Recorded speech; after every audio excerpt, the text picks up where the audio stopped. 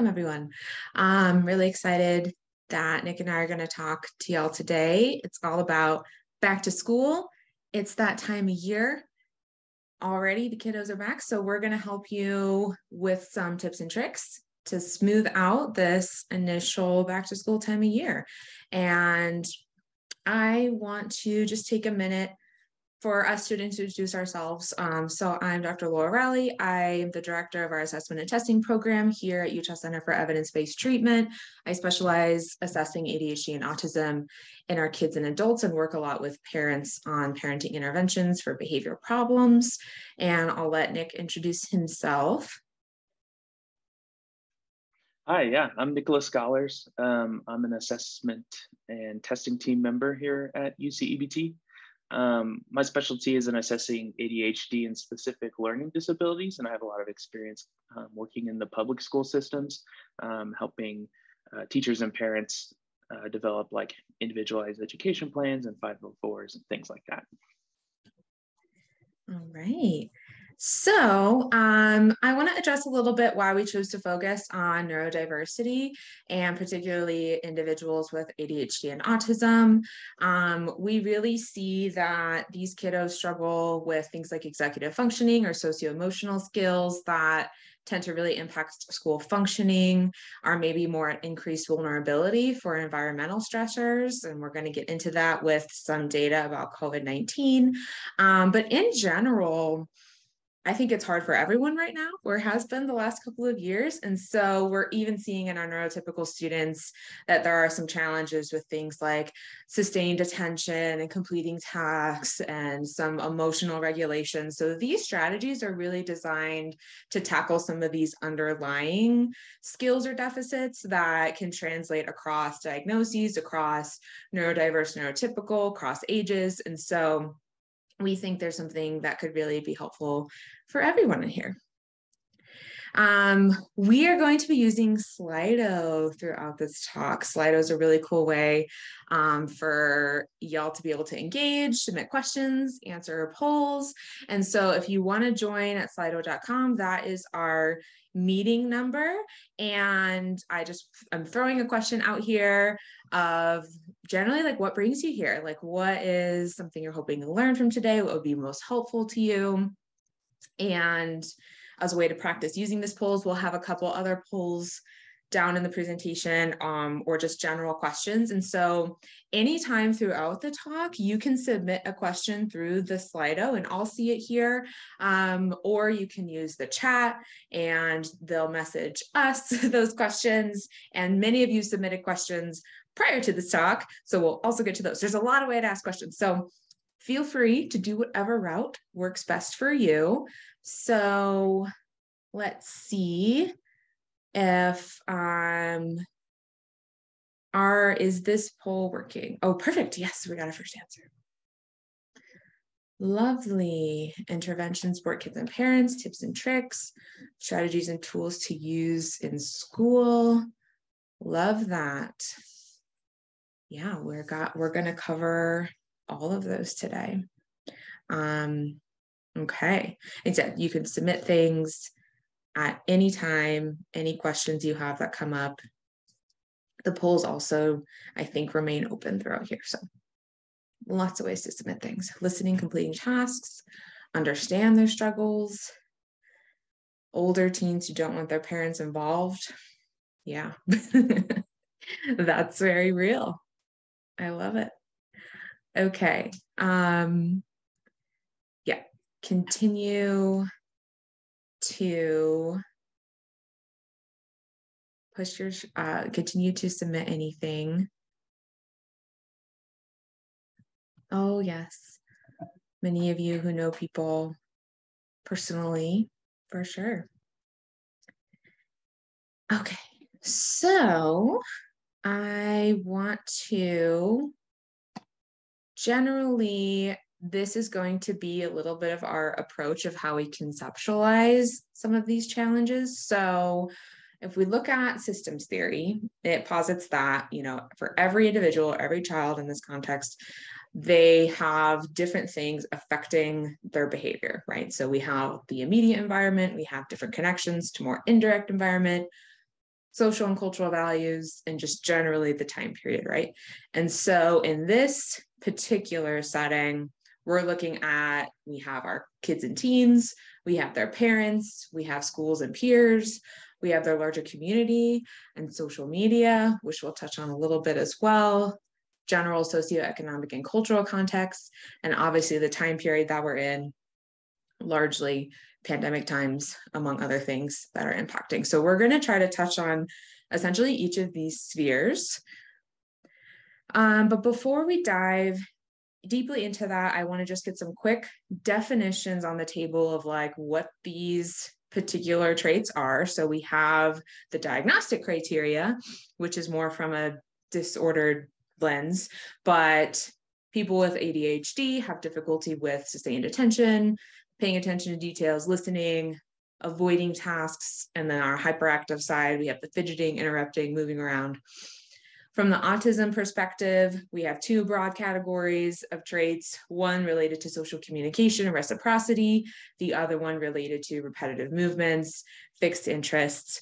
And so this is how they're defined diagnostically. However, it's quite lacking, I think, in the true like holistic, what these kids and teens really offer. And so from a strengths-based perspective, these are also some traits we notice. From ADHD, we have creativity, jumping into things, and spontaneity, energy, sense of humor.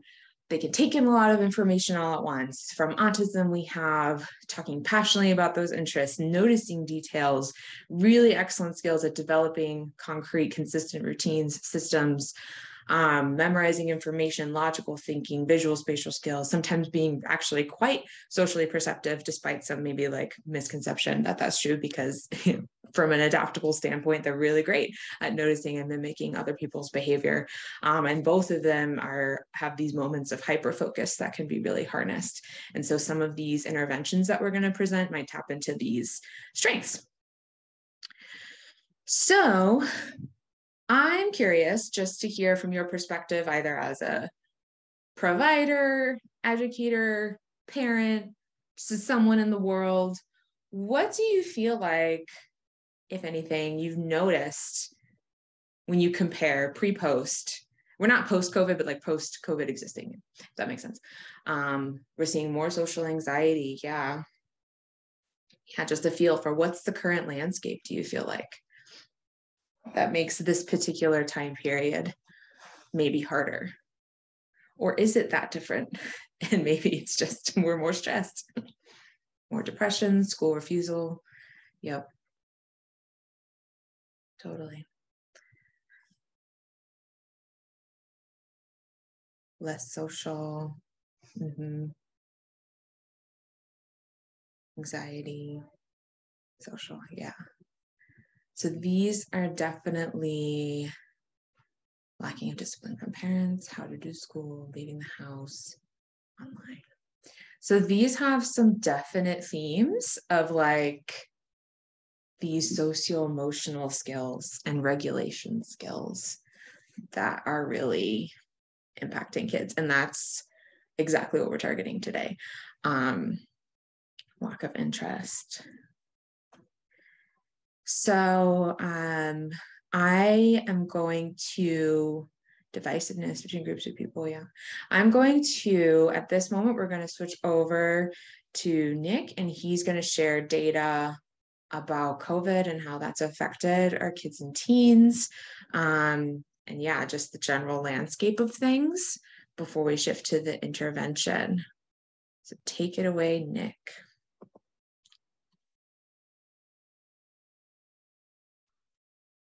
All right, can y'all see my screen? Yeah. Awesome. Can you see my notes? No. Okay, good.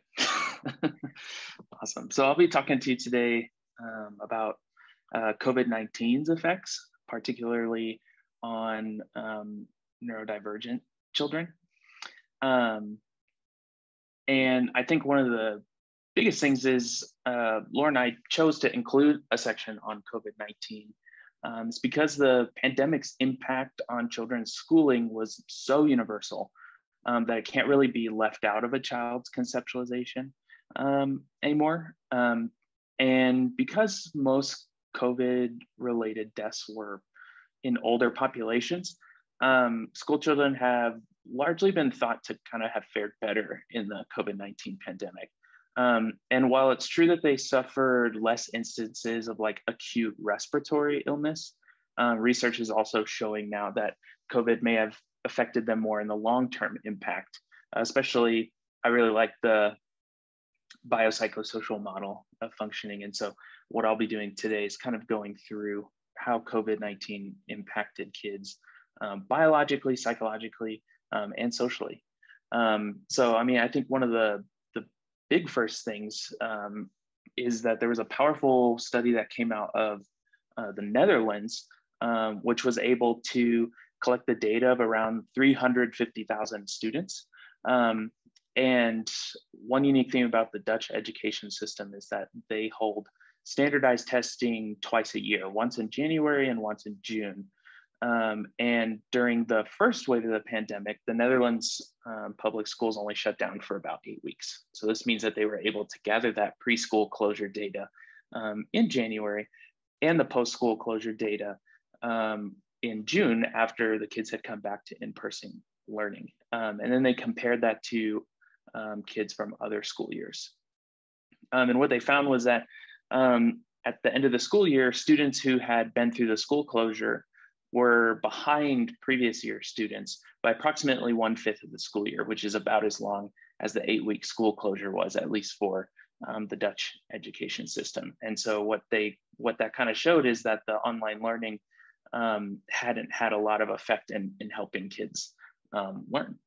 And that's not to say that the school closures were unwarranted because people were dying, but it just kind of goes to show like the impact of the school closures on kids' education. When they added an additional factor in, which was the education of the parents and the resources of the home, they found that those learning losses multiplied for those children by 60%. And I think what's unique and powerful about a study like this is that the Netherlands has a very equitable education system. Each district is federally funded and they all received an equal amount of school funding. And Dutch people also have a very high access rate to Wi-Fi. It's very easy for people to access an internet connection, meaning children had an easier time connecting to the internet when they were doing online school, which means that this study kind of represents a best case scenario.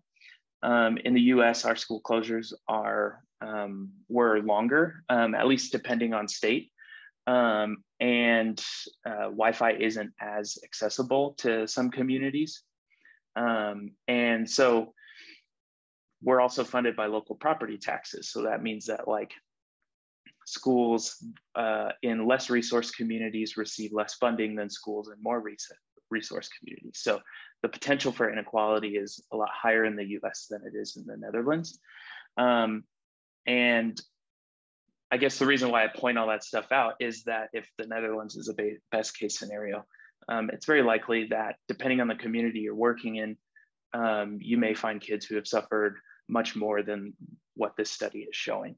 And so as you move forward as a clinician or a parent or teacher, I think it's important to know from the beginning that COVID-19 likely affected children educationally, physically, psychologically, socially, etc. So, and I want to touch briefly on the biological impacts of COVID on children, especially those who are neurodivergent. So again, it's true that children were not as in danger from dying of COVID directly, but it's not true that it was kind of a harmless health event. So one well-known symptom, one that I experienced when I caught COVID, was this loss of taste and smell.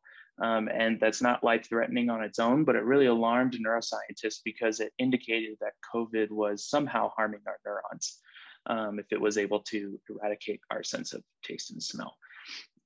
And new research into COVID-19 is showing that it has neuroinflammatory properties similar to the flu and rubella, and that it specifically seems to be attacking the microglia in our brains. Now, I went through a bio basis of behavior class in doctor school, but I needed a little refresher. So in case you do as well, microglia are kind of often thought of as like the brain's immune system. Unlike other neuronal cells, they originate from the same stem cells as white blood cells do. So, and they kind of hover through the brain and perform maintenance checks on all of our neurons. And if the neuron's not working, or if it's performing like a redundant function, they'll literally rip it up with those little arms that you see there in the picture. And it is a very, it sounds like really morbid and stuff, and sometimes it can be, but it's also a very important process with synaptic pruning, which is a big deal in child development. It's the brain's natural way of kind of ordering itself as a child grows up and has new experiences. It's important for the development of children's executive functions. And so when we think about neurodivergent children, we're already talking about children whose synaptic pruning processes are progressing in ways that are very difficult from what is typical and from the way society is set up. So that kind of goes for the argument that there's an extra threat to synaptic pruning that COVID might pose to neurodivergent children when compared to neurotypical children. My mouse cursor just turned invisible, so there we go. Okay, I can press my space bar. So kind of going along with more neurological effects, if you think about it, what is it that we all heard throughout the COVID-19 pandemic? There were a lot of things we heard, but one of them was that people with comorbid medical diagnoses were more at risk for severe COVID symptoms. Again, my brain kind of like immediately associated people who were older as being the main population with comorbid medical diagnoses, but medical comorbidity exists across the spectrum. So research shows that the rates of medical comorbidity is actually higher in children with ADHD and autism. So logically, we can expect that neurodivergent children will likely have suffered more from COVID-19 than their neurotypical peers. So that cognitive damage for those that caught it might be a little more acute. And I think what this really drives home is that COVID-19 did affect children physically, just didn't kill them as often, which is, it's good that children weren't dying. And it also doesn't mean that nothing happened to them. So these are major enough effects though to warrant attention when we're trying to come up with helpful interventions as we kind of come out on the back end of this pandemic, or at least the back end of the school closures. And so again, I love the biopsychosocial approach. And so what I'm going to try to do is stick with it. So I started with the brain, and now I want to kind of demonstrate on how that might show up in our psychological measures.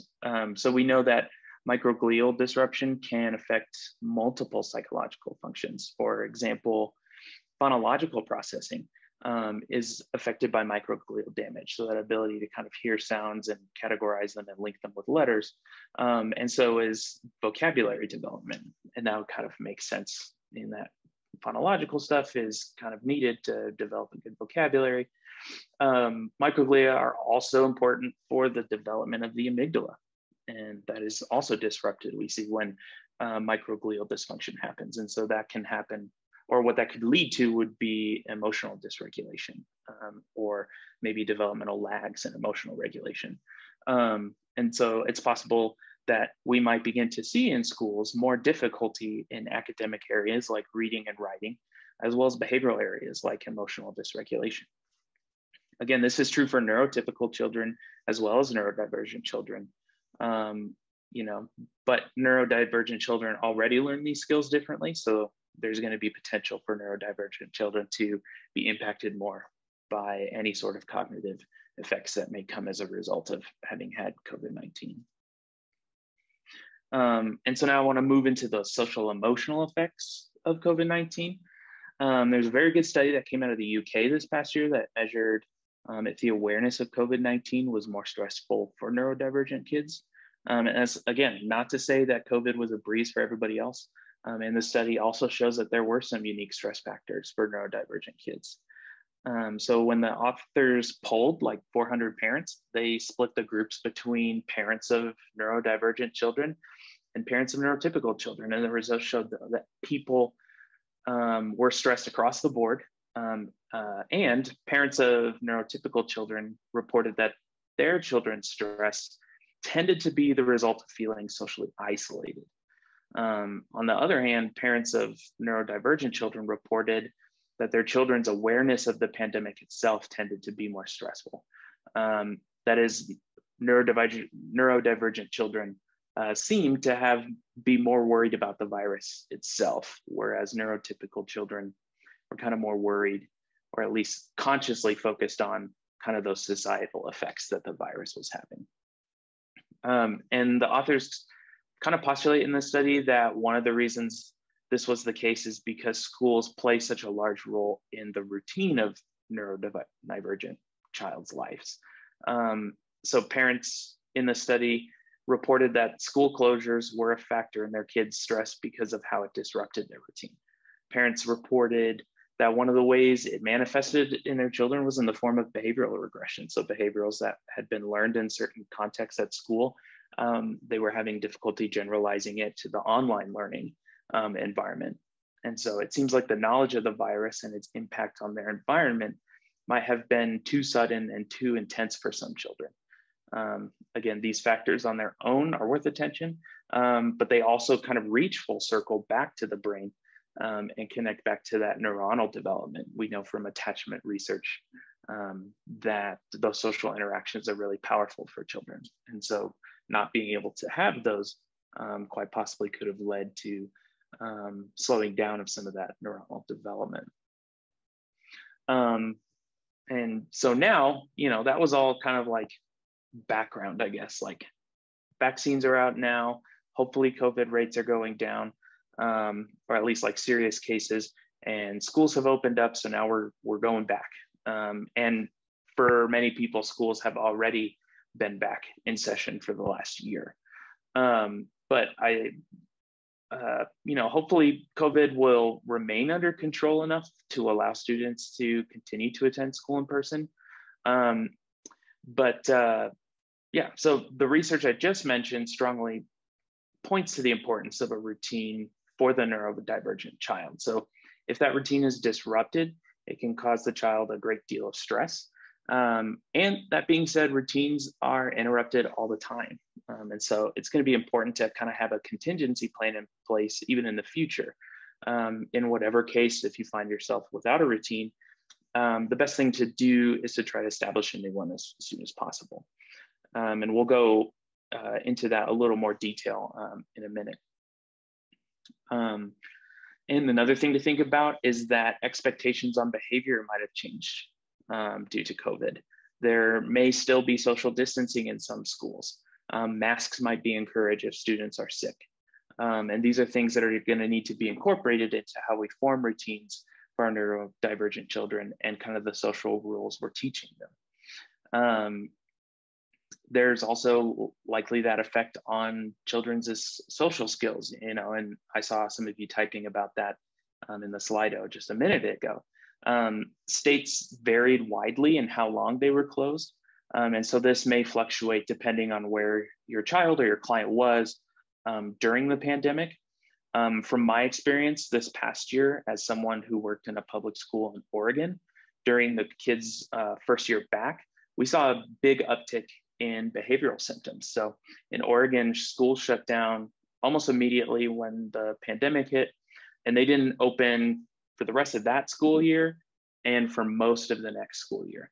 And so they were out of school for a pretty long time. So the classroom behaviors that were considered appropriate when they were in fourth grade, for example, were no longer appropriate, or at least no longer tolerable from a developmental perspective in sixth grade. But what we found was we were having to kind of adjust those expectations because of how much it impacted behavioral, social, emotional development across the board. And so hopefully now, being a year out from that, we might be getting some good research soon to see if these kind of developmental lags were kind of transient and the kids bounce back, or if they're more chronic. But I think what's important is, like, when you see kids who went through the pandemic and they're being referred for behavioral concerns, it's going to be a good idea to think about how old they were when the pandemic started and how that kind of lines up with where they're expected to be currently. And kind of some like go-to strategies, the University of North Carolina School of Education introduce like some really helpful programming for supporting neurodivergent kids in uncertain times. So it was kind of catalyzed for COVID, but they made it generalizable in case in the future there's any other sort of societal crises that require major upheavals in routine. So they started with 7 strategies. I'll just briefly go through them for emotional support. And then we can move forward with kind of integrating those to the larger theme of going back to school for this year, 2022. So the first strategy is to support your neurodivergent child's understanding of what's going on in the world. So there was so much misinformation in our society regarding the pandemic that it was even difficult for adults to get a grip on what was happening. We were hearing so many different things. It was changing by the day. And so making sure our kids have an accurate information, or counseling parents that you're maybe you're engaging in like parent management training and those types of things. Making sure that those kids have accurate information is going to be very important to avoid any sort of like alarmist or, you know, reactions to things that might not actually even be true. The second strategy is offering opportunities for expression. So giving your child or your client time to engage in the arts or creative therapy interventions. These are going to help kids process those feelings that they might not be able to put words to. The next one is prioritizing coping skills. Adults needed to learn this lesson. I needed to sharpen my coping skills during the pandemic. And this is going to hold even more true for our child clients. So if our kids can't calm themselves, it's going to be very difficult for them to engage in these other strategies because they're going to be so activated. And as I've already mentioned, maintaining routines is extremely important. So if schools close, consider keeping your child's wake-up routine the same, even though school starts later or school starts on the computer. Consider leaving breakfast routine the same, even if you're not rushing out the door. And then maintaining the routines that aren't directly affected by whatever societal crisis comes along can really help the transition be easier. Fostering connections. I still think that in-person interaction is the gold standard, obviously, but if COVID taught me one thing, it's that, you know, a well-timed Zoom call with friends can make a huge difference in like staving off depression and feelings of anxiety. And then lastly, being aware of changing behavior. So kids are moving targets when it comes to therapeutic intervention. So societal crises might take their toll. We might see some behavioral regression, and kids might also continue to develop. And so we'll need to adjust our interventions to kind of fit their developmental level. And then lastly, UNC also provided some strategies for returning to school. The first being a schedule. You know, I keep mentioning that it's just such a big help for returning to school. It's very helpful for neurodivergent children to know exactly how they're going to make their way from bed to the classroom each morning. And this can mean creating a task analysis, which is essentially, you know, breaking a task down into more manageable steps. And you can even give it to someone to read through and have them follow a routine and see if it makes sense to them or if you need to adjust it.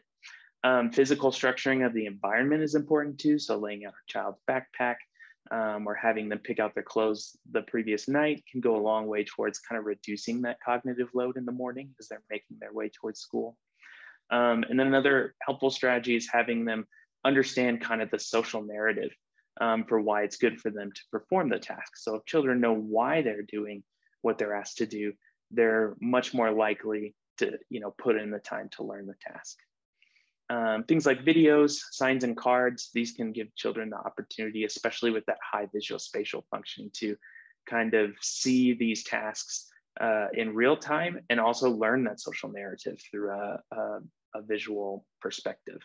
And then lastly, reinforcement will be your best friend. So find those things that help your child feel validated and pair them up with completing those routines. We know that punishing people for not doing things, it may suppress the unwanted behavior for a time, but as soon as you remove it, it comes right back. It does not help them internalize the task, doesn't help them develop independence or self-esteem. And this is where reinforcement really shines as an intervention. And I think that's where it's going to be more helpful to actually helping our kids develop. So now I'll move it over to Laura again for the educational planning section.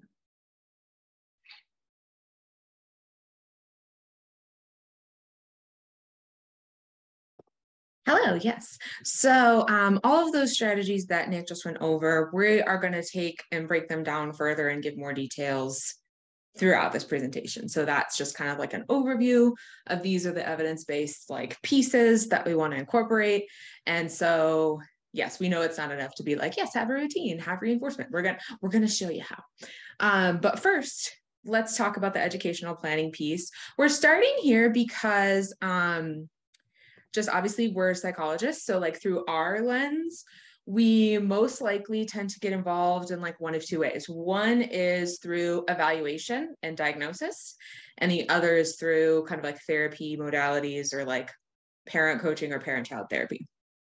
And so we're starting here because, again, we're tending to be the ones that tend to be on the more evaluation side and the more like engage in this interdisciplinary team.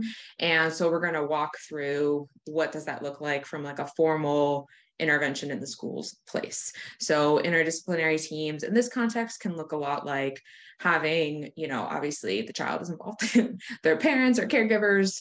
From the school side, we have their teachers, counselors, administrators. There might be like occupational therapy, speech language therapy, looping in that pediatrician from the medication standpoint, and then mental health specialists, you know, a psychologist, therapist, to provide that like additional intervention if that's needed beyond the school.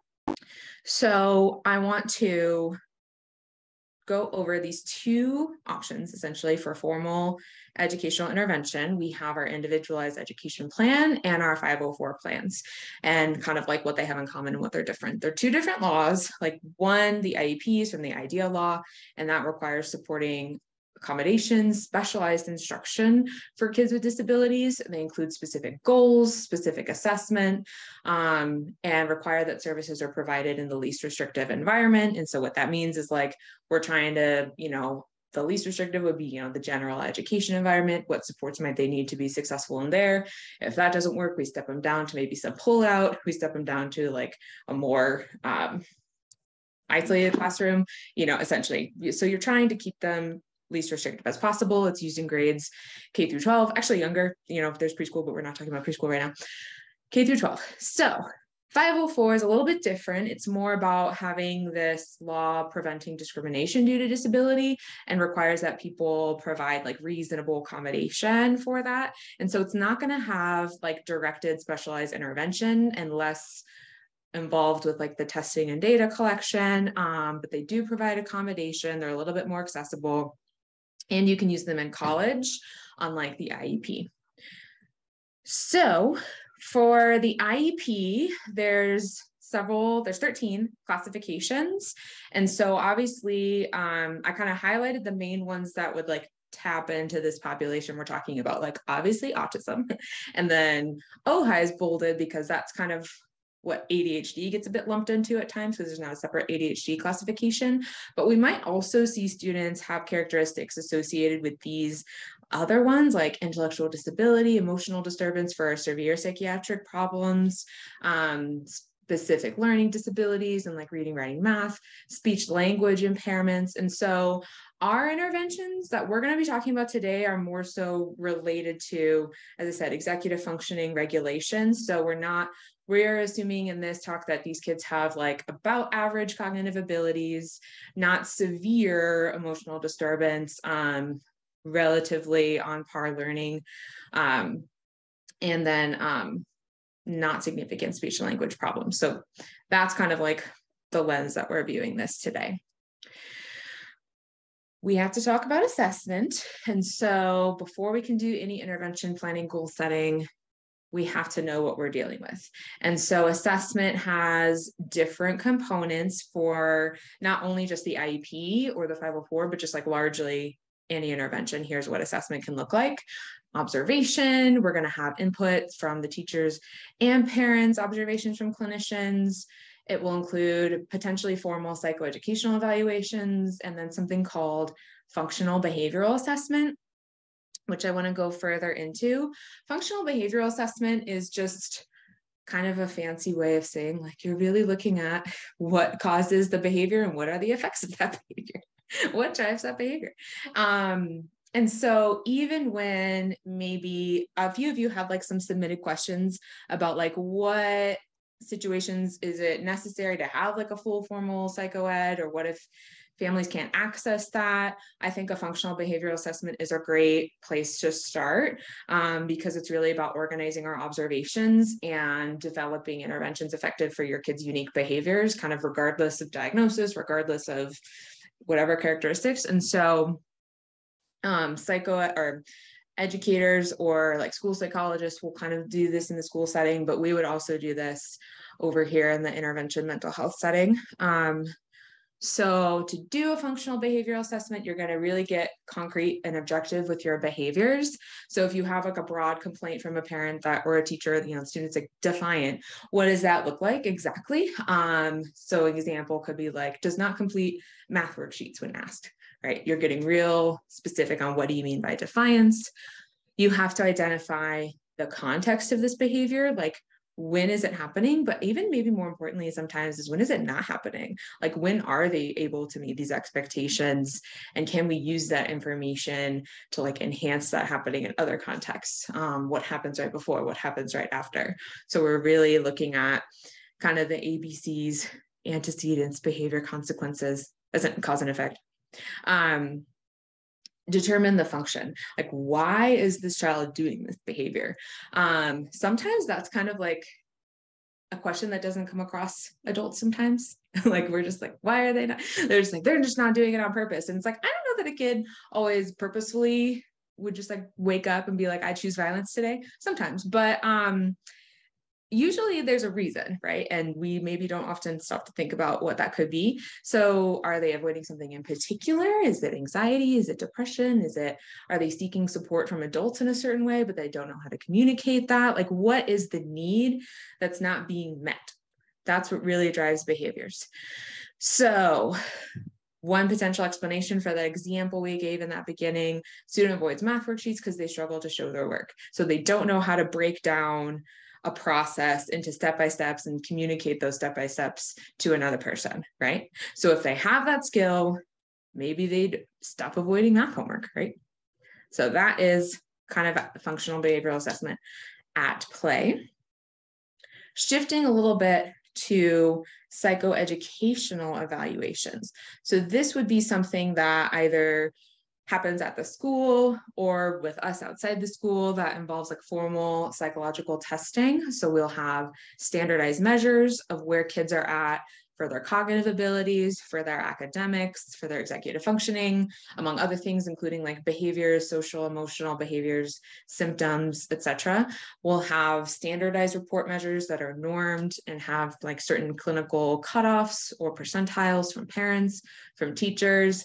And our role is to really like integrate all of that data and make it make sense and come up with the explanation of why these behaviors are happening, identify what are the kids' strengths, what are the kids' weaknesses, how do they compare to like where we would expect their developmental expectations to be, and maybe what's missing. And so some of you guys had some really good questions about like, is a formal evaluation always necessary, or like what do we do for families that can't always access that? And so like here's kind of why evaluation broadly is important. It allows us to understand like where are their abilities at, so that we could set these expectations, right? Like we might assume like, oh, a child should be able to do that, you know, in third grade, all third graders should be able to do that, or like all, you know, middle schoolers should be able to do that. But we don't know uniquely where they might be falling. And so we need to know how to set goals appropriately so that they're attainable, so that they're realistic. Diagnosis provides directions to start with targeting intervention, because usually the same outward behavior can have multiple possible reasons for why that's occurring.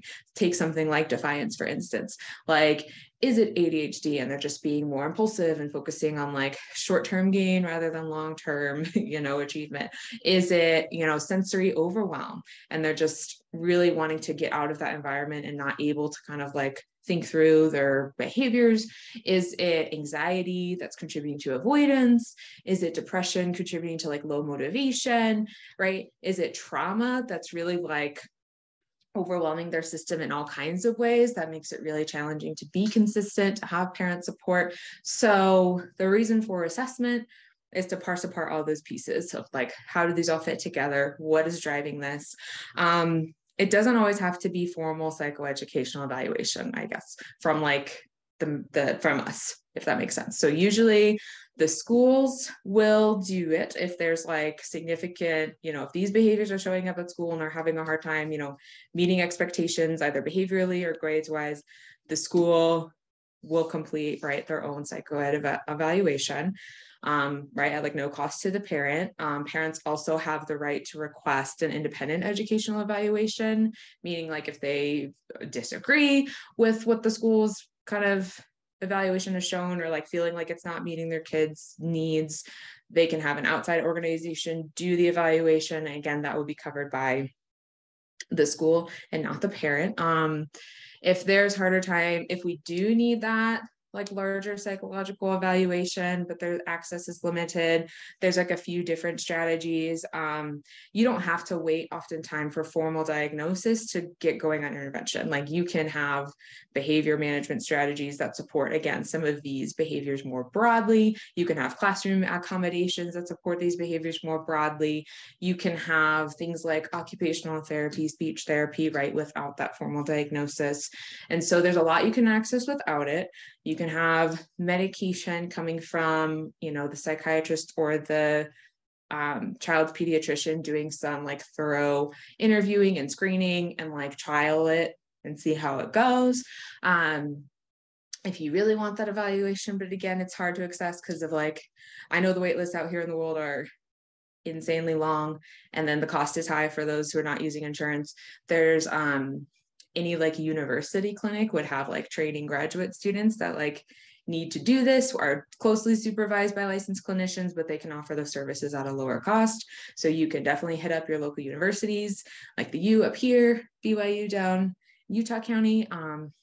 So there's many options that allow some access to this information. As I said, functional behavioral assessment can occur across settings. Different professionals are able to do it. So hopefully that answers that question. And yeah, I'll continue to put things in the Q&A on the Slido or in our chats if you end up having more questions that come up. Okay, evaluation is important also because there are certain populations where it's less recognized or have like even harder time accessing intervention and services. So I want to talk a little bit about assigned female at birth individuals, so assigned female at birth or women. They are much less likely to be recognized compared to males because they tend to present a little bit differently, or our expectations of them are different, or maybe it doesn't show up until later in life as overtly. They tend to have like less repetitive behaviors or restricted interests. Social or special interests might be more socially acceptable. Relationships might not be like this lack of being able to form friendships, but might be just more like as the quality of the relationships gets more complex, it might not be as deep. And they tend to have stronger verbal abilities. So like if you're interacting with them, it seems like they're with you, but that's like masking underlying struggles. So this can look like really having friends in childhood, but then not keeping up with that when they get to like middle school or high school, not being aware of things and being more susceptible to be peer victimization, having just general like immaturity, really watching from the sidelines, copying, practicing like even more so than usual. Sensory overwhelm is actually more like mislabeled as like, oh, they're just being dramatic or emotional, and they might not connect with traditional gender roles. This is something that's interesting for individuals who are neurodiverse is they also tend to have a higher proportion of like LGBTQA plus individuals in that population compared to the neurotypical population. And so we have that interesting interplay of like vulnerabilities and like maybe overt behaviors that are misapplied to things like gender dysphoria, which could be a role, or just, again, just a general like standing out. So other population considerations for our BIPOC individuals, the rates of autism and ADHD occur pretty consistently across racial and ethnic groups. Like there's no suggestion that like inherently there's one population that it happens more so than others. It's just there's certain populations where it's less likely to be diagnosed early, diagnosed correctly, and give access to intervention. So usually what happens is, unfortunately, our BIPOC children are mislabeled as having conduct disorders, oppositional defiance, to just being like bad kids. And then we're not really getting at that underlying what's driving those behaviors as effectively until maybe they're much older. So that is definitely a barrier. We have other barriers to diagnosis and effective understanding of the problem. In those communities, there might be a mistrust of systems, which is warranted. It makes sense, just given provider bias. There's a lot of research that suggests like, it's kind of like two extremes. Like either the providers are more likely to dismiss parental concerns and just be like, oh, that's just the misbehaving or whatever, or they take the other extreme approach and tend to have like much more aggressive intervention than they would for white counterparts. So for instance, like prescribing really strong antipsychotics for kids with ADHD or autism who have maybe like some emotional dysregulation, which is maybe typical in that population, but then like, again, the intervention tends to be much heavier. So there's those pieces. Sometimes in these communities, problems aren't seen as requiring formal intervention. Like there was a study of Hispanic families, for instance, where they were looking at barriers to seeking supports either through the school or through medical intervention. And they just had this perception that like, well, if my kid doesn't do homework, like that's not something you go to the doctor for, you know, like that's just like a discipline issue. That's like a, you know, that's just not like something that's seen as, you know, you have these accesses and resources that can help, or like why you would seek out support. There's also something called the frog pond effect. I don't know how this got developed, but essentially this is a phenomenon that exists kind of across diagnoses. So not just necessarily neurodiversity, but, you know, children are identified by comparing their behavior to their context, right? So if you have kids who are in maybe like lower SDS schools with less resources, you know, larger classrooms, kids that are coming from backgrounds that maybe there's more trauma there, more mental health concern there, their ADHD behaviors or autism behaviors aren't going to stand out as much, essentially. Whereas like if you have environments that have like higher SES environments, more resources, then those behaviors are going to stand out more because they're really going to look different from their peers. So again, identification challenges depending on context. So kind of like what Nick was saying with this COVID piece is like our more vulnerable groups are seeing much more challenges and more difficulties, like exponentially. So we've done our evaluation. We're trying to understand the behaviors in the context of which they developed. We have our team. Let's talk about goal setting. So first, we're going to talk about like IEP goals. That's kind of the lens specifically that we're talking about. But this model of goal setting is going to be really important in general. So even outside an IEP, outside of 504, it will be helpful at home. It will be helpful at what we do, like mental health and behavior planning. Here's how we set goals. We need to understand what are the expectations, first of all. So there was an article that came out that showed generally in these different age ranges, what are we trying to get them to do? Like, what are we targeting and what can we expect from them in these age ranges? So for elementary school, maybe middle school age, we're looking at some really basic foundations of like sitting still and sustained focus, checking work to like make sure we're not making those errors, like going back and looking at things.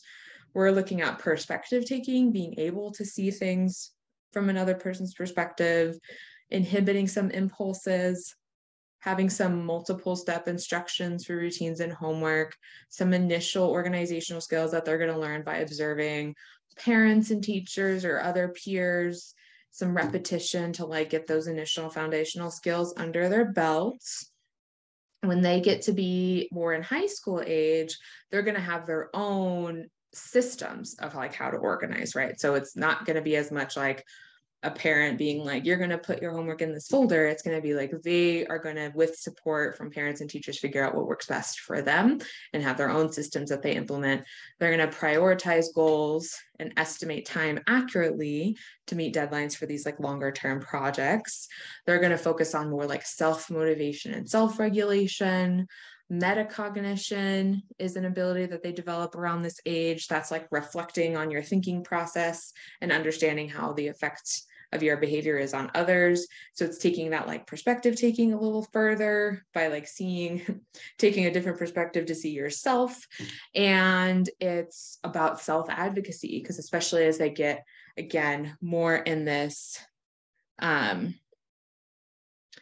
like space where they're independently responsible for their education, like in high school and college age years, they're going to need to know, how can I express what I need and make sure like who can give me what I need. And there was like a comment, I think earlier in the slide of like, how do I support kids, who don't want to work with their parents? And it's like, yeah, self-advocacy is like an important skill to develop. I'm touching a little bit on the young adulthood milestones because this is where, again, as that transition to high school and college is going to happen, we need to be able to communicate our needs effectively, take responsibility for like our daily self-care. So if in the high school years, we can practice some of these things like managing our meds and sleep schedules, harnessing that focus when we need to, mastering emotional regulation. I don't know that I've mastered emotional regulation. So maybe I'm a little behind in my milestones, but as much as we can. So that's kind of like guideposts of like broadly, this is what we would expect.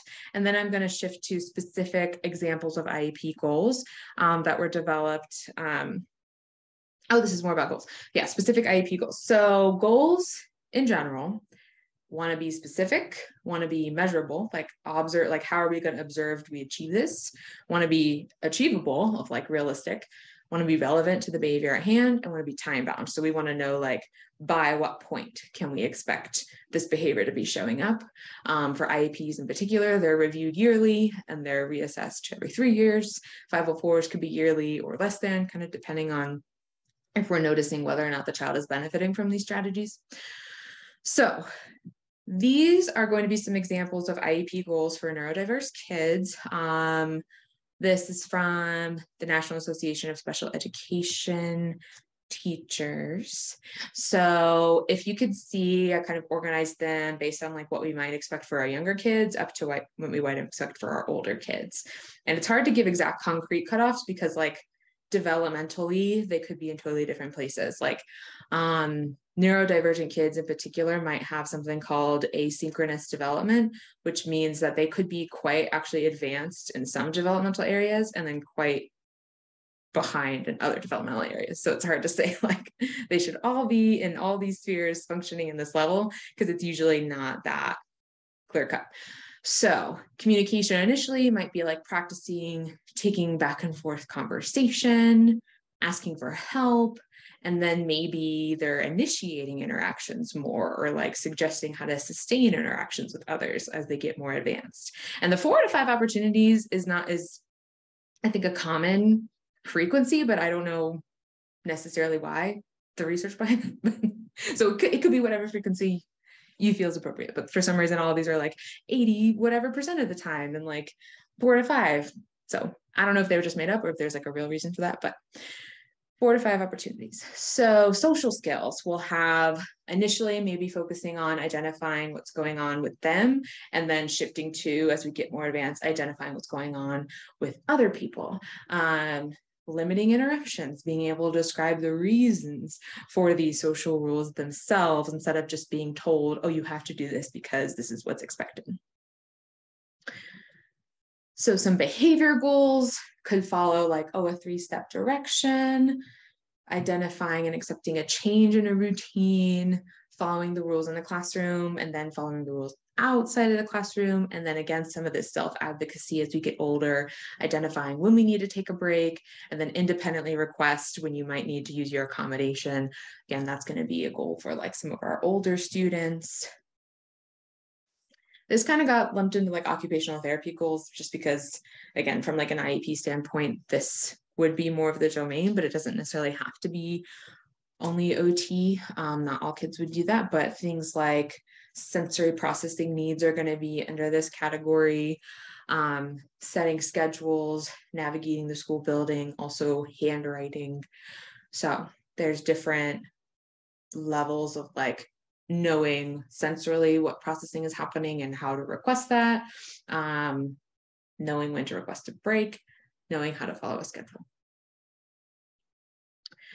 Here's some accommodation examples. We'll have like a lot more of these later on, but just I threw them in there because I kind of directly compared IEP to 504. So like, here's, these are very like specific and like 4 to 5, and these are what we're aiming, but then here's what might help us get there. They're going to have maybe like spaces for regulations and being able to leave the classroom, or modifying the length of assignments. We're using peer modeling, like a student might be identified as being able to show the skill really effectively and can kind of help mentor another student. There's the daily visual reinforcement, social stories, right? So there's a lot of ways that we get here.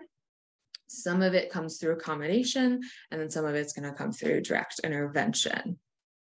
So I was trying to look and see if there's any other questions about IEPs specifically or evaluation specifically, but it doesn't look like it. So we are going to shift gears to talking about how we, as the mental health providers, would implement these interventions and how we would coordinate these with parents and teachers. First, I want to take a look at something called the ADHD iceberg. I don't know who invented the ADHD iceberg, but it's like a common like thing where like, oh yeah, there's these like known invisible things, and then there's these really like not visible or overt things that are going on with ADHD. And you can see things in there like a lot of them are going to be socio-emotional, right? Like we're having this, or executive functioning, more so than it is about like focusing on tasks. And someone created one for autism. And again, we see a lot of emotional regulation, executive functioning underlying most of these overt behaviors. So essentially, ADHD and autism are all about self-regulation.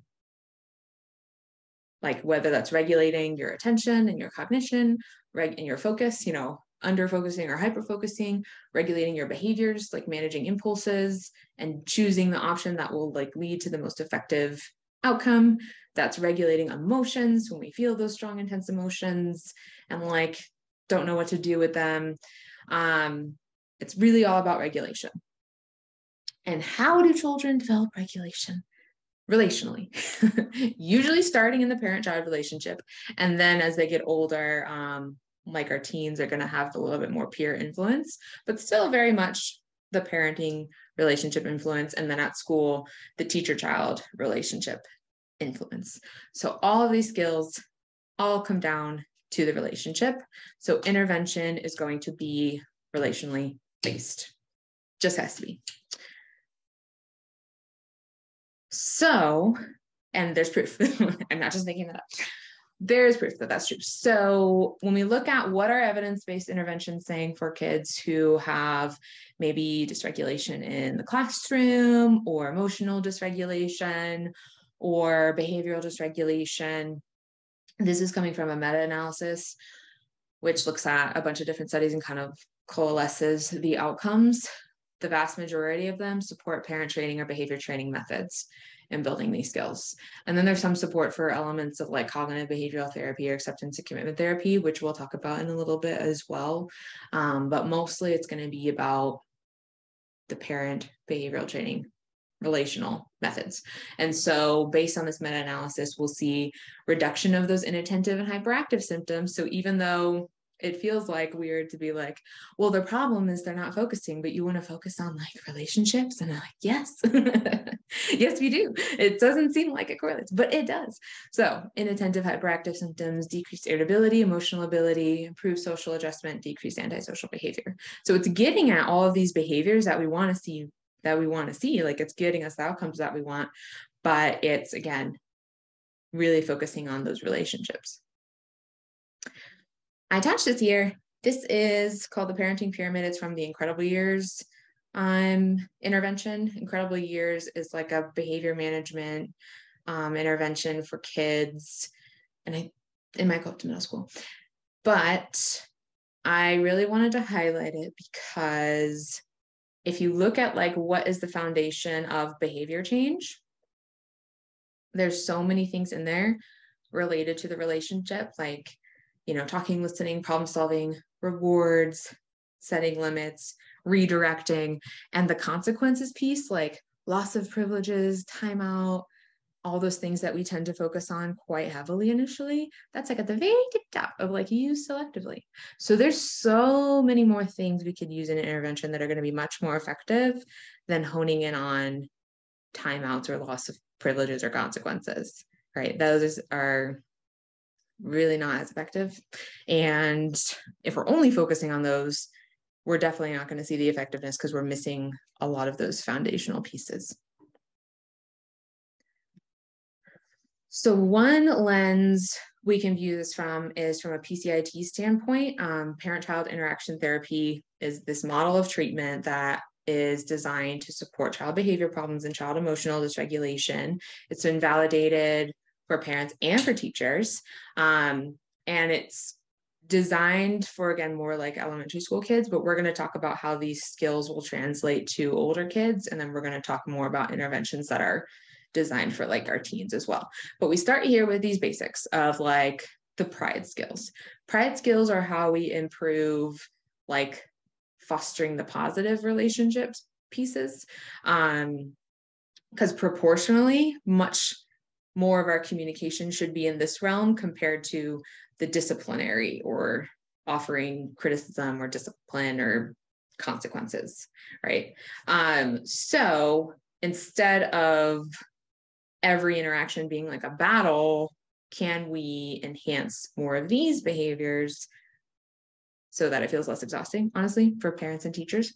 And that includes things like praise, reflecting back, imitating, because they learn a lot based on modeling, describing. A lot of research shows that if you are like attending and describing what a child is doing, it helps them sustain focus for longer, and showing excitement to just be like, we can have a different tone in the house sometimes or the classroom sometimes. So labeled praise can work for all ages. So the principle is always the same. We're telling kids exactly specifically what we want to see more of by directly labeling it. But again, depending on how old the child is, that would look different. Like, oh, nice work taking turns and good job using your words. And versus like, wow, you really thought through that really carefully and made a good choice, or thank you for asking before you left the house, right? It's same principle, but again, across different age ranges. Tell your kids exactly, specifically what you want to see them doing more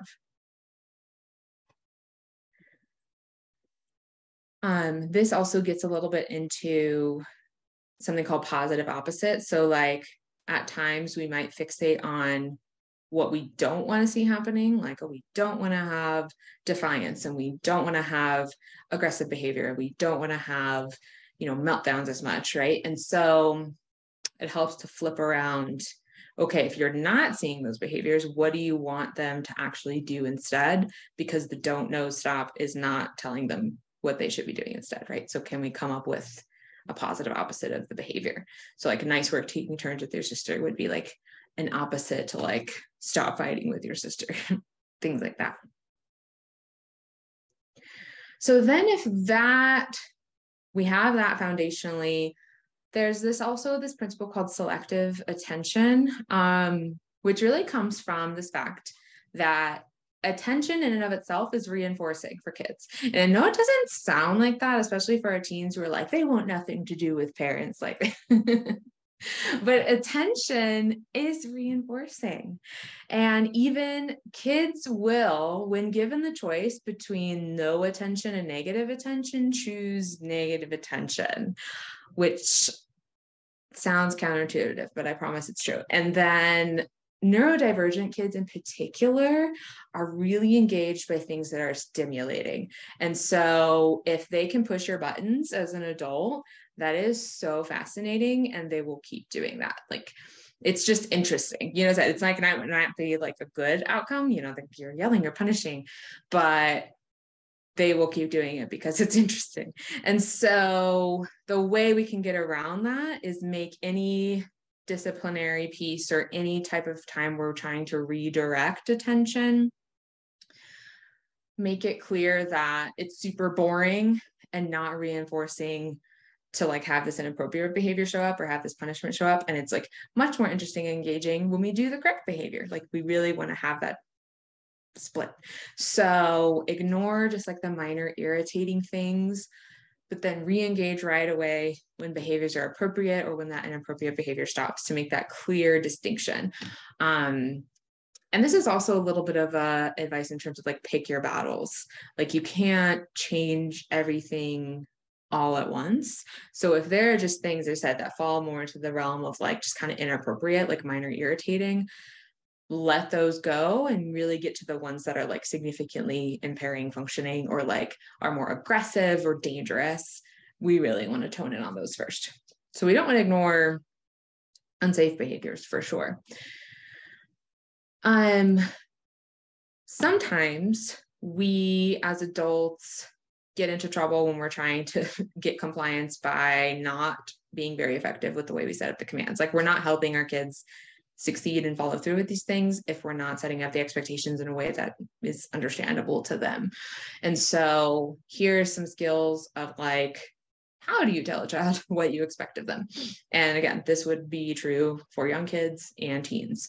So again, being specific about what you want, making that positive opposite, make sure it's developmentally appropriate, like that it's realistic that you're asking them to do what you expect them to do. Make it more individual instead of compound. Like if they're really struggling with those multiple steps, you have to meet them where they're at and focus on those individual steps first. And that could be a goal, right? Providing a reason is going to be really important. And this is helpful for as we're trying to transition responsibility more with our older kiddos of like, they should be responsible for deciding, you know, what's a good choice and what's going to give me an effective outcome. And we do that by sharing like our reasons for things of like, why would we expect this from them? Why is it important? Instead of just being like, because I said so, because that doesn't help them know what an effective choice is down the line when you're not there, because you can't always be there. How do they choose? How do they decide what's going to be effective? So give a reason of like, oh, hey, turn off that game in 5 minutes because we have to have some time to get ready to go to school, you know, whatever it is. Just little things like that. Like the more you can get comfortable with explaining the rationale, using that neutral tone of voice to make sure it's not exciting. And then always, always, always we're praising after compliance. Like, oh, we're paying attention to what they're doing well. Because most often they're doing something well at some point in time. The kids aren't just always messing up, if you will. There was a question in the audience about pathological demand avoidance, which is a super interesting phenomenon where kids might have intense like anxiety or emotional reactions to having an expectation placed on them, and therefore that increases defiant behavior. We sometimes have like, there's still a lot that research I think has to understand more about it, because it's not like a disorder or anything, but it is this characteristic that can often be seen in our neurodivergent kids, of like having the stress of an expectation and leading to defiant behavior. And so the key with working with that is you're very much going to limit the commands you give them. Like, make sure it's really for the important things. And then, as I said, that proportion of communication should be much more about the developing the relational pieces or the redirection, and less so the demands. Like, be less demanding, essentially, is what it is. Picking your battles or framing things as choices as much as possible rather than demands. So if you have like this need for them to do something in that moment, can you frame it as like, oh, do you want to do this now or after dinner? Right. So just reshaping the language a little bit. And then as we're working on these compliance strategies with pathological demand avoidance, we'll start on easier, simpler, accessible things, like telling them to do something that they might already want to do or like not have a problem with doing, so they get more exposure and more comfort with meeting expectations, essentially. So that's, yeah, kind of what the preliminary research would be about that, but there's still a lot we have to learn about. Reinforcement.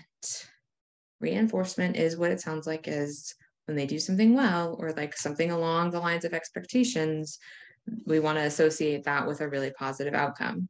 And neurodivergent kids and teens especially need support in building that internal motivation, because you might just think to yourself like, oh, well, if they do well in school, they get good grades. Isn't that motivation enough? And it's like, for some kids, probably. But if there's like this real pull to like, oh, the short-term gratification versus the longer-term potential benefit, they're much more going to gravitate to the short term. So we have to make sure that it is reinforcing for them to do this non-preferred task. And internal motivation is built over time if we have this external scaffolding. So like maintaining this behavior builds that self-efficacy, builds that self-esteem, and builds motivation to continue. So we can build internal motivation. They just need a lot more external support and structure to do so. So we do that with external tangible reinforcement at first. And it's not a bribe, because we're not paying them up front.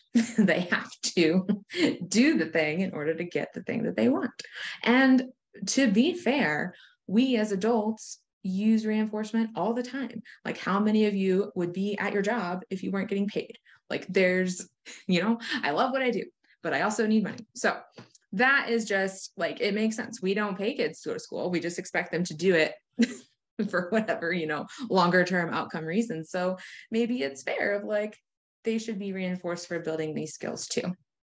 And reinforcement, praise is an example of reinforcement. So it doesn't always have to be tangible either. So when selecting a reinforcement, we definitely want input from our kiddos. What do they want? Because not every kid wants the same thing. And then the schedule is also really important. So initially, reinforcement should be very small and frequent, to help them buy into the system, and again, help them feel more effective. And then as those skills become more consistent, we increase our expectations before then giving that reinforcement. So it should be dynamic over time. It shouldn't just maintain like, anytime you do this, you always get this. And then we also want opportunities for earning larger rewards. So we kind of want a mix of like, oh, here's our more smaller frequent outcomes. And then we can also have, building that over time, have like a larger potential outcome. So I think one mistake parents often make or teachers often make is like, like if you get straight A's all semester, then you can go to Disneyland, right? Then that's like, oh, that's like really cool. But like, again, when it comes to the short term versus the long term, when it's like in the nighttime and they just want to play that video game, they're not thinking about potentially being able to go to Disneyland in 3 months. They're going to be doing what's right in front of them. So it has to be short term and long term. And we're pairing all reinforcement with praise and positive attention, because that's kind of the key underlying reinforcer. So then I want to talk a little bit about validation. So this would be something that more is translatable as well across age ranges. As we're moving into the teen years and that relationship, they essentially have to buy into things more, or have more reasons for why they're doing what they do. And so validation comes from the need that like they have to feel like their side is heard and understood. They're not going to be receptive to like changing a behavior if they feel like everything they're feeling or thinking is dismissed, like if you're just trying to force the issue. And so validation also separates emotions from behaviors. Like if, you know, a child gets angry and acts inappropriately, we definitely want to have consequences for that behavior, but we still want to validate where that emotion came from so we can help them learn to have like an alternative coping strategy. And validation doesn't have to equal agreement. Like you don't have to see things the same way that they do. You don't have to agree that their perspective is accurate, but you have to understand that it's their perspective and it's real to them, and they need to know that. So we're doing things like paying attention, reflecting words back. So in some ways, these echo the pride skills before, but now we're expanding it a little bit to be older. So we're looking how does their emotion make sense given their past experiences, how it might fit that situation, and to be genuine. So like an example of this could potentially be like your teen fails a math quiz, but you know they didn't study for it. But they're still really upset that they failed. And so we might be pulled to be like, well, you should study next time. And that might be accurate, but the teen's not going to be receptive to that until we at least acknowledge kind of like what they're going through and helping them build that internal motivation. So you might attend to it. You might see like, oh yeah, it really sucks that you failed that. I know that's hard. And if they don't articulate that directly, you can try to read their nonverbals and check in if that's accurate. You look for that, how that emotion makes sense. Be like, yeah, it does hurt to fail things. And like, I know it was really important to you to do better in school right now. And then when that emotion is kind of calmed down a little bit, you can offer support in problem solving and thinking about, okay, like maybe we need more of a study schedule, or we need to understand like what got in the way of the issue, or like maybe we don't go to that party on Friday and we focus on studying the test. But you have to take that emotion down a notch first. This was some strategies developed by Dr. Robin. He has an intervention for like family therapy about like how we communicate with teens or how teens communicate with the family, and gives some like concrete examples of like kind of like positive opposites of like, if you're noticing this pattern of communication, try this pattern of communication instead. And so these can be some like concrete goals that we would work towards in like parenting or family therapy with older teens or between parents themselves. These are also helpful when thinking about coordinating between parents and teachers of like, if we get caught in these communication patterns, it's not going to be an effective collaborative relationship. And so that's kind of why I like these really concrete goals. I want to talk a little bit about values, and that's for like multiple different reasons. So values can help when you're working with families that come from different backgrounds and different expectations. Like obviously every family is going to have like a different parenting style. Every teacher is going to have a different teaching style. And evidence-based parenting interventions sometimes lack this like cultural sensitivity component of like, they might not always share the same alignment on like, this should be the goal, or this should be the way we implement the goal. And so by starting with values, we create goals that they buy into, that they would agree are the goals, and it increased trust with providers, which sometimes mistrust could be a problem too, or increased trust among each other. And so thinking about what a value is, values are like, if life is a journey, values are the compass that keeps us, directionally focused on where we want to be. And then goals are like the destinations or things we can check off. So you can never check off a value because it's always just something that you live with like wanting to make those decisions in line.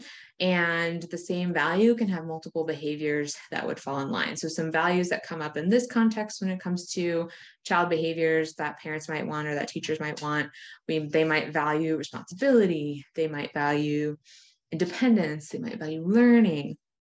And so what I would love for us to do is take a second and think about what are some shared values of like, how might we create alignment with people that have different goals or different ideas of what expectations should be? What are some common values that parents might have or that teachers might have? Like, what are some values that we would want to make our decisions about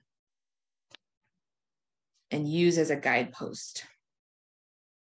So I will pause here. Hopefully the Slido is still active. It's been a little bit since we used the Slido. So yeah, think about, or just what values do you have? What are some good common values that we can maybe all agree on, even if we have different opinions? I'm seeing some in the chat. Empathy.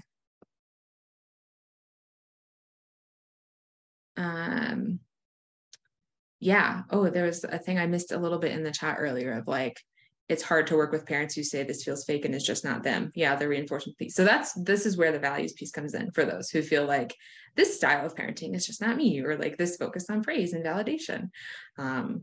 We can get alignment by like focusing on values. So say they value kindness and compassion, empathy, respect, responsibility, independence, respect for other persons, and belongings. Yeah, these are awesome. So if you value empathy as a parent, you have to demonstrate empathy as a parent.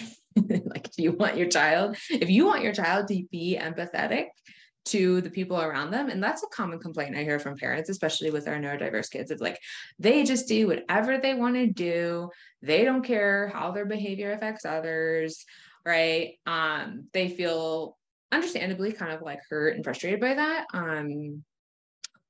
But if you want them to do that, you have to demonstrate that. That's where the validation piece comes from. Like you have to model that, you have to teach them that. So that could be some alignment there if we're feeling like parents get a bit stuck on the like what the child should be doing. Yeah. Oh, there was a question just posted of like kids to take breaks in class. We are definitely going to get there. I promise. We're getting there. Okay. So here's an example of how values can also be used for creating alignment between parents and teens. So say like parents are really focused on grades and the teen is like, no, I want to spend time with my friends. That's more important to me. So we look at like what underlies that behavior. The teen values relationships because they really want to have a sense of belonging. They really want to feel that emotional support and validation. Parents really want their teens to get good grades because we want them to have all these opportunities. We want them to be successful and not be limited in life. And so a potential goal would be things like, well, if we can get the teen aligned with the parents on like how this same behavior meets both of their values, that is a shared goal they would then work on and agree to. So like if we're working towards college, we would also frame that as like well, that would increase your sense of belonging. Like you would be in that community. You would have all these opportunities for other activities and social groups. You would increase your relationships. You might also be better maintaining the relationships you currently have. Like if you're struggling with grades and not being able to go to college, but all your friends are, how are you going to continue that relationship, right? So you frame it based on things they already want and prioritize. And then parents are satisfied because it focuses on things they want and prioritize, right? So finding that alignment. We would do that between parents and teachers as well. Like sometimes people get stuck on like what the other person should be doing. But if we both agree that we want to see this thing for their kid, then that helps create shared goals. So here are some additional like communication strategies for like that parent-child collaboration that is less based on like defensiveness or blame that can show up, understandably so. But thinking through, oh, I've noticed this works really well in the classroom. Maybe this could be helpful at home, or vice versa. Or just being like, oh, do you have any suggestions of how we can help this behavior, right? So just keeping it open, keeping it collaborative. Okay, we're going to shift a little bit now into accommodations or intervention strategies that would work in the classroom and that would work at home if we're really trying to like also sustain homework behavior or routine behavior, etc. I want to touch on a little bit about sensory processing. So we do know that our neurodiverse kiddos have differences in sensory processing that can either be a result of like understimulation or overstimulation. So at a baseline level, it seems like neurodiverse kids need a different level of sensory input to stay focused and stay alert. So that misbehavior might be a reflection of like, they just need more sensory information. Because remember, reactions from adults are stimulating. So they might get you to misbehave because that may be just the need for more stimulation. So these are ways that we could potentially increase that sensory input to help them stay engaged. So some examples of like having increased pressure, whether that's like weighted vests or blankets, having opportunities to take breaks for vestibular senses, having quiet fidget tools. So that can include things you can squish, smooth things you can rub. Some of those like little blocks that can just like, there's little things like that. I would say probably not a fidget spinner. That tends to be a little too distracting. You kind of want to balance the like sensory input that could just be used to feel something versus like you're so engaged in that thing that it takes away from the strategy. So people have different tactile needs. So that's why there's like many different types of fidget tools that exist. I would also say that like slime could be fun, maybe at home, but probably not at school either. So we want to have things that are like quiet, not messy, and not too distracting for other kids. Drawing could also be a good option for that. We want auditory stimulation. So having things like kids allowing during like quiet work time or test taking time, be able to listen to things on headphones. Having lighting adjustments, like in schools in particular, those like fluorescent lights can be quite, overwhelming for a lot of people. So having like different lamps or opportunities for different lighting or movement or watching things that move. Drawing would also fall in that category as well. Things like chewing gum or mints, or having quiet snacks accessible, or scented markers. I know when I was a kid, we were obsessed with those like markers. If you remember them, if you know, you know. So there's a lot of ways to increase sensory input in a way that's either effective for taking a break or not going to be disruptive in the classroom setting or at home if we're trying to do homework. Then we have kind of the opposite side of things where there might be too much sensory input and having these sensory overwhelm that might be, again, misinterpreted as just like defiance, tantrums, panic attacks. And usually it's not necessarily a single trigger, more of like a stacking of things. Like if, there's something, the fire alarm goes off, and I'm wearing an uncomfortable sweater, it might also feel like the lights are too bright, but not always, where it's just like sometimes it's a combination of things.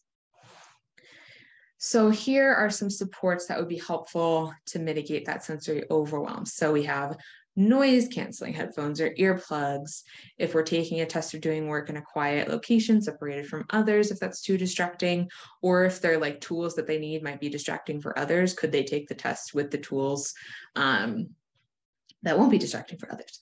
Comfortable clothing, snacks that feel safe and don't have weird textures, taking a break to calm down, step away, regulate, right?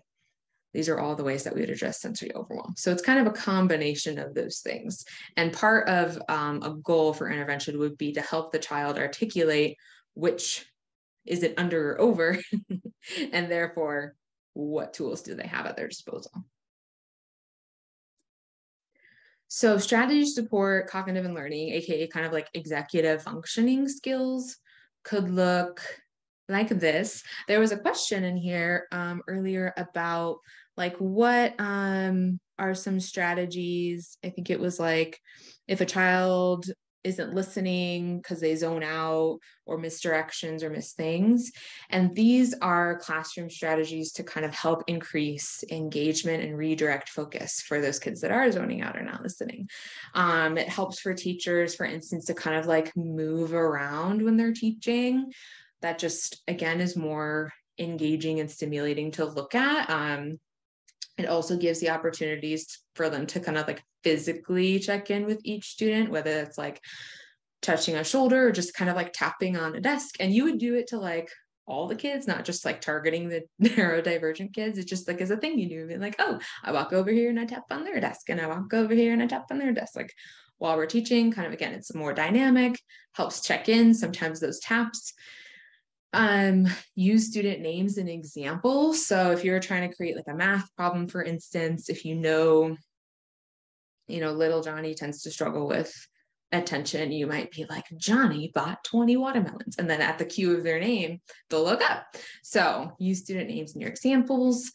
Give students different jobs and errands to help out. Like if you need to send something to the office, utilize a student that would love that break to kind of like walk around and feel like, oh, they're helping out and increasing their effectiveness, or passing out any handouts to kids, or collecting things, right? So like give them involvement, start a discussion instead of just talking at them, getting that eye contact as much as possible, giving the entire class opportunities to move around. And if there are like specific behaviors you want to cue these neurodiverse students without like embarrassing them or targeting them in front of other kids, you can develop like a secret signal of like, when I do this, that means, we're focusing on that specific behavior. And then in general, using like multiple modalities. So verbal instruction, visual instructions, or like pictures / typed on words, tactile information to engage in class. So again, these are strategies that I think tend to help everyone and might be especially helpful for our neurodivergent kids. So many people, not just kids, not just teens, adults even, have a hard time with getting started. You might know exactly what it is you're supposed to be doing and when you should do it, but then the actual like inertia of getting started is so hard. So here are some strategies when it's like maybe homework time or dedicated work time, what you would do. So in addition to having some like external cues of like, oh, time to get started, associating with that visual or that sound, sometimes the barrier to getting started is that the task feels pretty overwhelming. Like the thought of like, oh my gosh, this is going to take so long. And like, I don't know if I want to like devote all that time to it. You would dedicate maybe like a certain amount of time. Like, oh, I'm going to start this for like 5 minutes and see what I can get done in 5 minutes. And if I want to stop, I can stop, or 10 minutes or 15 minutes. And typically once the neurodivergent brain especially gets to from like not doing things mode to doing things mode, it's, maybe that's how we can trick our hyperfocus. So we can sustain on task and like, oh, it's been 10 minutes, but I'm actually like really into this thing and I'm going to keep going.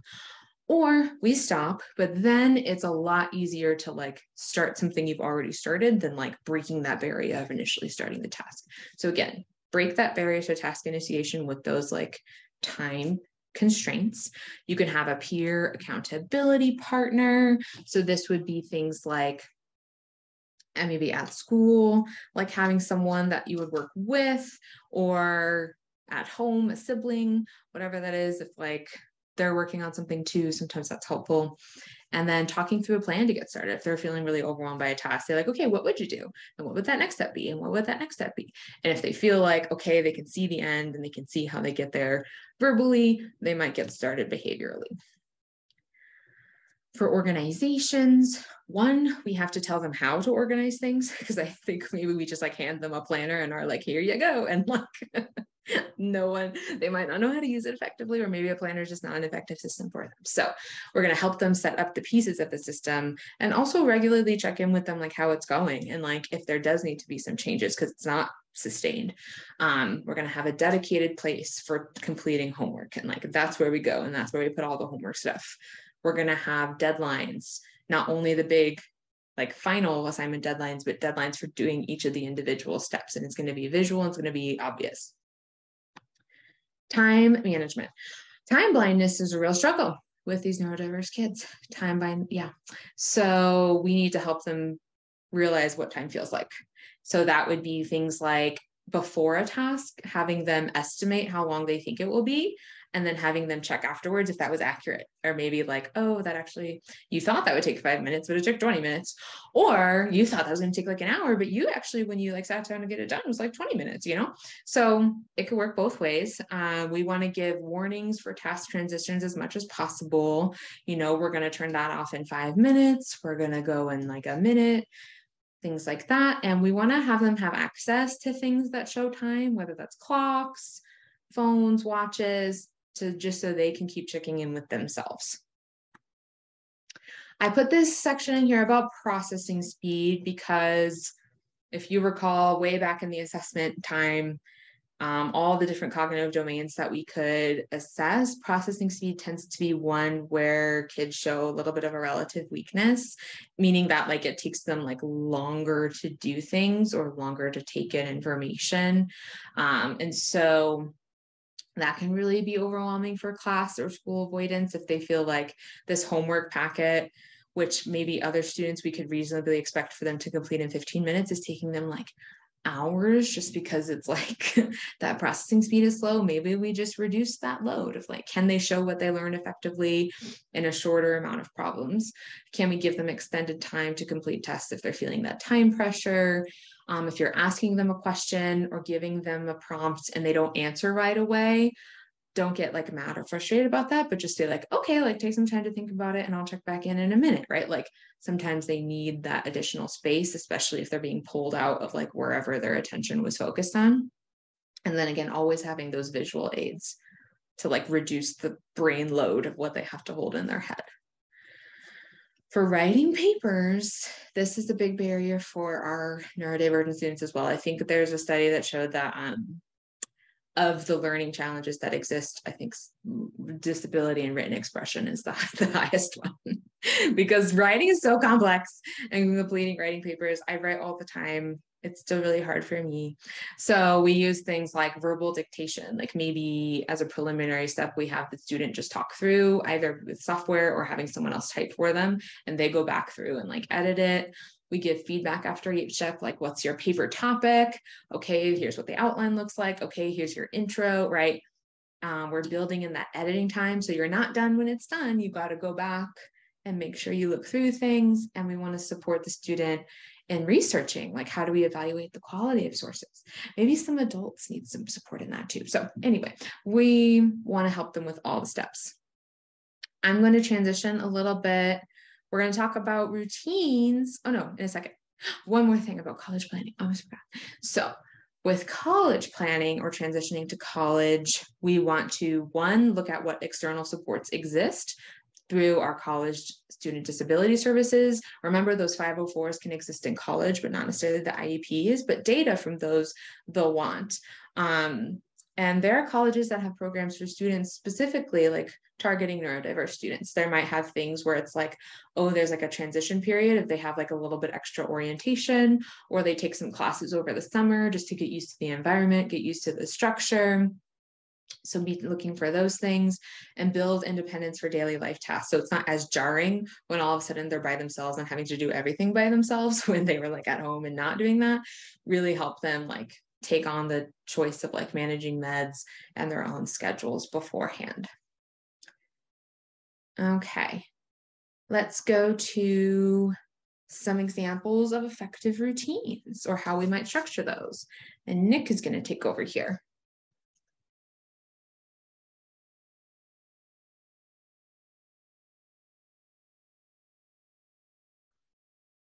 All right, yeah, thank you. So as we've mentioned a couple different times today, routines are very important for helping kids kind of make it from bed to the classroom or from homework to bed, or, you know, all those different steps that everybody has to go through throughout the day.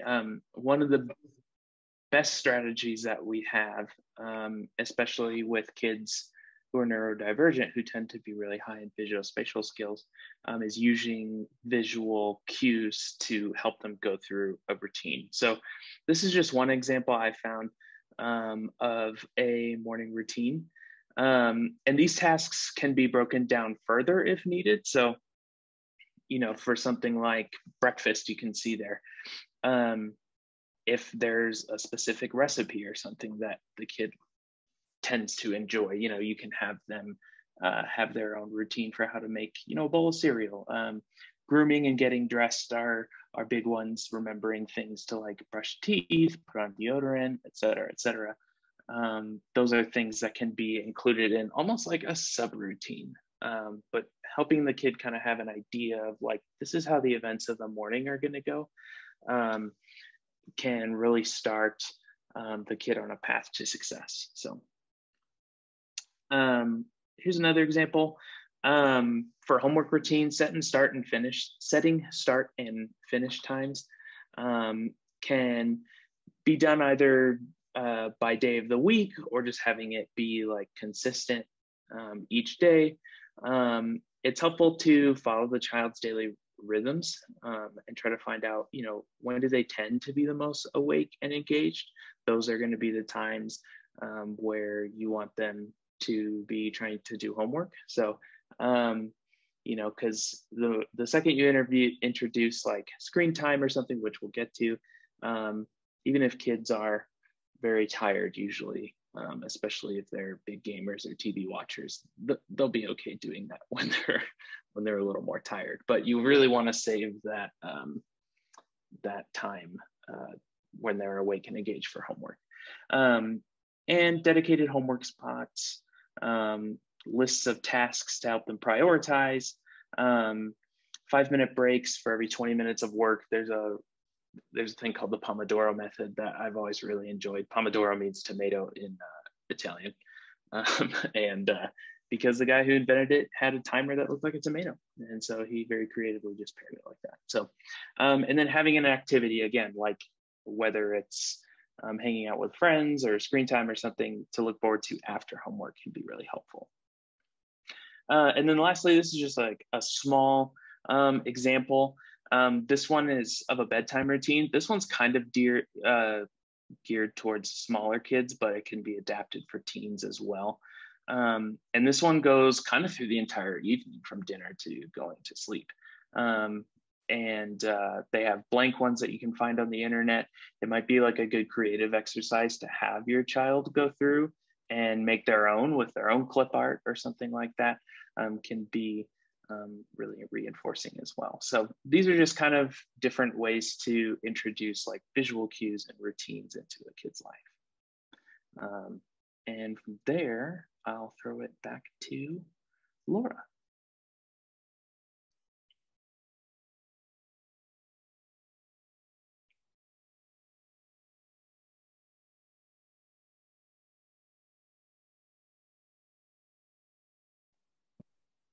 Hello. Thanks for your patience as we're doing this back and forth transition. We're in like two different places, but I want to talk in this little last time we have left about screen time. And it's kind of like indirectly related to the topic today, but of the things that I hear most overwhelming like complaints about from parents and teachers is like the screens, you know, they're always on their phone, always playing video games and not being able to do what they're supposed to do. So let's talk about it. Let's talk about what the data shows. Let's think about how we might set effective limits because in this day and age, I mean, we are all currently on a screen right now. Like our life is screen. So how can we incorporate this with our kids?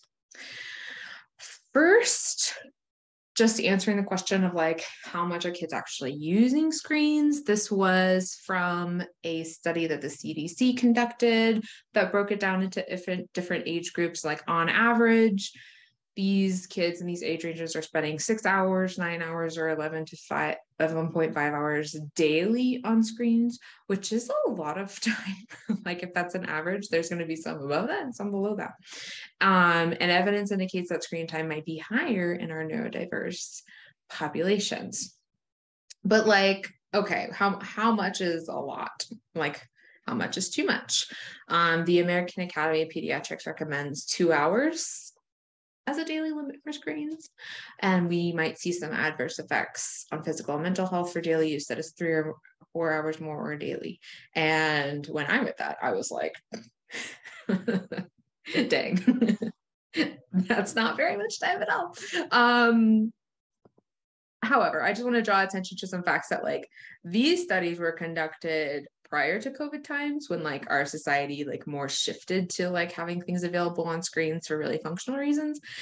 And there's a lot of, I think, limitations on our research about screen time in kids that I want to address here before everyone starts freaking out, being like 2 hours, So first of all, what is screen time? We don't have like a great definition for that medically, clinically, societally. Like, is it literally anytime you're in front of a screen versus like some limit it to like passive receipt of information like TV or YouTube videos or TikTok? Like if you're just sitting there taking in information, that's like the bad screen time, whereas like more engaging screen time, like what we're doing, with like connecting with other people and like video games, and to some extent could be more better screen time and maybe is not as bad.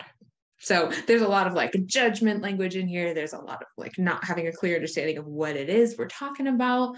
There's also limited comparisons between neurotypical versus neurodiverse children in this literature. It discounts socioeconomic status. Like we don't have a lot of nuance when we say, oh, this is the limit for this population or for this age range. Methodologies focus primarily on self-report. So we don't actually know like causally and effective, like what's actually causing these things. And we might attribute it to like the teens hours that like my parents will just blame everything by the fact that I'm just on my phone too much. And like sometimes it's a narrative we get strung up. Limited longitudinal studies and the recommendations overlook potential benefits of screen time, which there could be a lot, especially for these neurodiverse kids. I think the biggest one is that social connection for individuals who struggle in other environments. Screen time is so effective for our neurodiverse kids to engage with people that are like them, that have similar interests. I think there was a question in either on the Slido or in before about like, how do we help the LGBTQA plus kids who really struggle with peer connection? Like this is a big one. They connect through online groups and social media, especially if they're an LGBTQA plus kid living in Utah. Sometimes that's the only option they have is online. And so do we really want to limit that? Do we really want to say like we can't have that really adaptive, supportive place for them because it's being on a screen, right? Is screen time really like not as effective as in-person time? Or if we don't have that access to in-person time, screen time can be really effective. Digital media can support exploring those interests and learning skills. Both these are neurodiverse kids love to deep dive into like their special interest topic. And so that's what media can do. It gives self-expression. If we're having a hard time articulating what's going on with us and why, social media or screen time gives that avenue, and it's stress relief. So we don't want to demonize it. We want to be realistic about it. So here's some ways to like change screen habits if we feel like it's getting a bit out of hand or really negatively impacting like daily living tasks. We want to increase opportunities for like off-screen activities. Again, think about that positive opposite. If you don't want them on their computer or on their phone, what do you want them doing instead? Can we reinforce that? We have to model that as adults. We have to take technology breaks, have dedicated time for attention, make sure we're monitoring from a safety standpoint and using those parental blocks as much as possible. Here's a guideline of like how to set rules with teens, noting acceptable and unacceptable uses, restrict devices at bedtime. If anything, like whatever's like most consistent in the research, I know I had said like, oh, there's limitations. Like the biggest message that I think was clear cut was like no devices at bedtime, nighttime. So if you are looking for like a clear, what do I do? Bedtime is a good place to start to restrict those devices. And one thing that people do when we think about like reinforcements or consequences is like using screens like unilaterally as like a reinforcement for things that are unrelated. And so guidelines for teens suggest that like only take away the device if they're using it inappropriately, but don't use it as like a punishment for like an unrelated behavior. So to recap in our last few minutes here, we've noticed COVID has had long-term implications on cognitive and emotional development. We need a thorough assessment to understand individual strengths and weaknesses. Self-regulation is some of these core underlying deficits, and relationships are the key to behavior change. So, and there's things I think I just want to acknowledge that play a role in this that we didn't get to, which is like, one, the education system right now, especially, is like really stressed, and like, you know, the teachers are quitting their jobs, and like college students are teaching, you know, that's a teacher burnout, parent burnout, right? So there's like, I think a lot of supports that adults need individually in order to be like effective with their kids. So we didn't really get to that. We didn't get as much into the peer relationship specifically. As I said, these screen time and social media boundaries are effective in that realm. These social communication skills are effective in that realm. But that's maybe like a piece that we didn't get to as much today. And yeah, this is a very broad topic. So I think we gotta got somewhere. But we provided some resources, like if you're interested in following up with any of these more specifically, if there's a topic we didn't cover, we love these organizations, and we have like all of our references if you really want to look at it. But in this last little bit of time, we'll take we'll take any questions in this last little bit of time. I am noticing one in the chat just now of like people feel like they need the TV to fall asleep, and that's common. So sometimes neurodiverse kids and teens need stimulation for sleep. So there's like, I think, a variety of ways to get at that isn't watching TV or using screens, because that blue light, as I said, it's going to really affect their sleep negatively. ASMR, yeah. So like sound is fine. So if you have like stimulating sounds like white noise or nature sounds, or like a podcast or a book that's kind of like, you know, low volume sounds, could be really effective.